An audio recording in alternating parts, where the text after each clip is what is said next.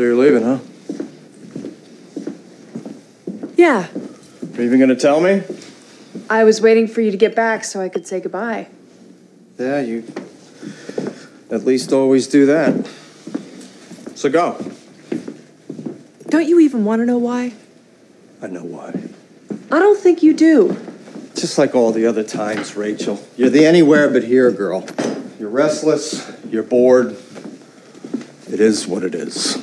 That's not it. Then what is it? Is there another guy? No. Then what? It's another girl. What? You telling me? The other girl isn't for me, Luke. It's for you. Okay, now that's crazy. Yeah? Yeah. No. You feel you need a different excuse this time to mix things up a little, fine. But you're not leaving because of me. I'm sure you tried, Luke. Oh, I dated a little. Okay, well, I didn't expect you to join a man vent or whatever the male equivalent of that is called. Who did you date? A monastery. You dated a monastery? No, a monastery is the male equivalent of a convent. Thank you, Mr. Medina. I'll make a note for the quiz on Friday. I didn't know if I'd ever see you again. No, I get it. Yes, we were apart, and, I didn't exactly remain inactive. So you did date Luke? No, I did not date Luke. Well, you can tell me. I did not date Luke. There was a vibe. There was no vibe. What is with the questioning? You won't tell me who you dated? There's no one you know. Okay, well, did you date, like, casual nothing type dating, or did you date, like, get down, Soul Train kind of a dating? I wouldn't phrase it that way, but to be honest, it was the latter. Good. Okay, well, I like your honesty. Because, you could have lied and left that part out to spare my feelings, which would have been unnecessary. So thank you, that was good. I slept with Rory's dad. Let's change the subject. On my parents' balcony. I want to change the subject. Okay, well, you started it. I did not mean for this to become a who slept with whom contest. Well, how'd it get that way? I don't know. Why do we do this? Why do we let it get weird between us just when it's getting good again? I don't know. I don't like it. I don't either. And I'm sick of it. Well, so am I. We can't keep getting this close just to have something completely derail us again. And frankly, there's only one thing I could think of that could solve it. Break up. Well, I'm not interested in a murder-suicide kind of thing. We should get married. Give me a clue as to whether you're kidding or not. I am not kidding. Good clue. What do you say? Nothing. Max, you did not just propose to me.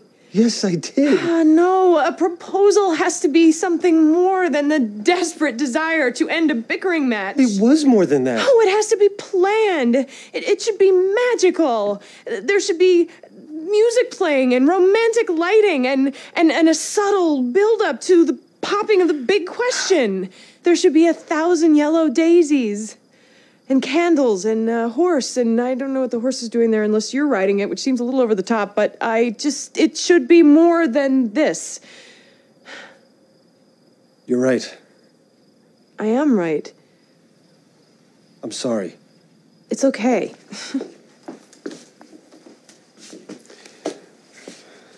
Let's start the evening over. Ding dong. Now I'm 5 minutes late. Well, you're making good progress. Let's go.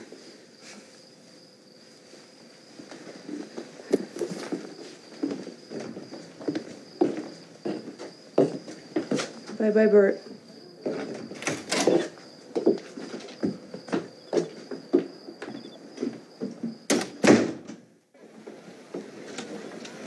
So I'm a little tired of this game. What game? Are we meeting there or what? What are you talking about? The concert's tonight. Well, I hope you and the empty seat next to you have a lot of fun. I'm starting to get a little irritated here. So am I. What are you mad about? You've been telling everyone that I'm going to this thing with you. Just a couple? You told Paris. Paris and I had just started getting along, and now she hates me again. Well, if the damage is done, you might as well go to PJ Harvey with me. Never. Never. I am never going anywhere with you, ever. You know, these tickets cost me a fortune. They cost your daddy a fortune. I don't even know anybody else who's even into this stupid guy. PJ Harvey's a woman. What are you doing? You'll get him back when you agree to go with me. You're pathetic, Tristan. Keep the books. I'm leaving. Dean? Dean! What are you doing here? I'm leaving. Don't go. I shouldn't have come. No, wait. I feel like an idiot. Why? Because I come all the way out here and I see you with him. That's just great. No, Tristan was just... I don't care. No, listen. He's got your books, Rory. But he took them. He wouldn't give them back. Please, just tell me why you're here. I don't even know. Yes, you do. What because I thought you... Forget it. No, say I it. thought you were trying to talk to me. Oh, I mean, you came to my house. that wasn't me. It was you. It must have been someone that looked like me. My sister recognized you from the pictures in my box. In what box? The box of stuff I have of us, pictures and letters and everything from you. You have a Rory box? And what was going on at the town meeting? All that stuff about writing a song. I don't know what I was talking about. That had nothing to do with me? Well, I must have imagined it all then. Your boyfriend's waiting. He's not my boyfriend. I hate him. Whatever. Dean! What? Stop! Why? Because I love you, you idiot! Do you remember the first kiss? Stars shooting across the sky. To come to such a place as this. You never left my mind.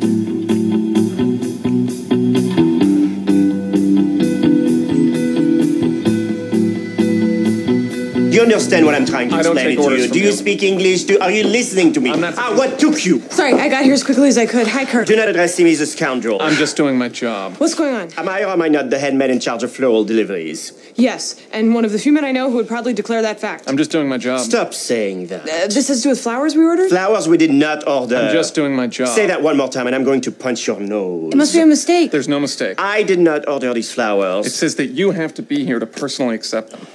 I have to be here. Well, that's... I am head man in charge of flowers. I just do what I'm told. I want you to stop saying that. That's not what I was saying before. It's a little variation that will still lead to a punch on the nose.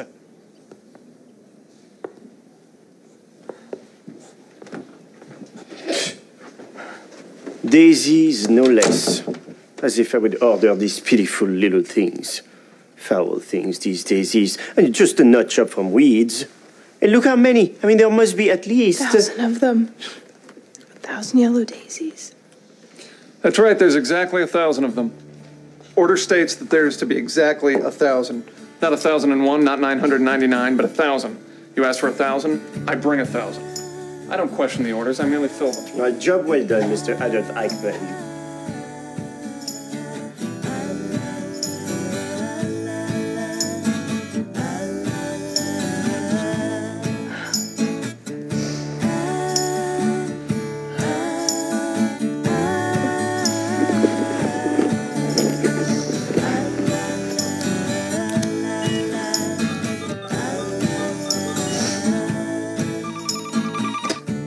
I couldn't find a horse. You didn't have Don't to... say anything, okay? Please. You were right last night. I shouldn't have proposed to you like that. I mean, it was stupid. It was the wrong place and the wrong time, and I kicked myself the entire night for doing it. But you were wrong about something, too. I didn't propose to you because we were fighting. I proposed because I love you. We're in a bad pattern, Lorelai, and we have to break it. And other than that murder-suicide thing you were talking about, which would be illegal and messy, I can only think to be impetuous. Max. No.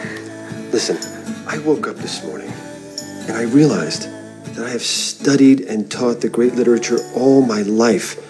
And those stories are replete with characters that let opportunities slip by. But what I teach is more than just literature. It's lessons in life. And if I don't follow the tenets of those lessons, I'm not the man I thought I was. The man I want to be. God, you talk so good. I don't want an answer now. I've thought about this. I want you to do the same. I love you, Lorelai Gilmore. And I know this to be true. I'll talk to you later.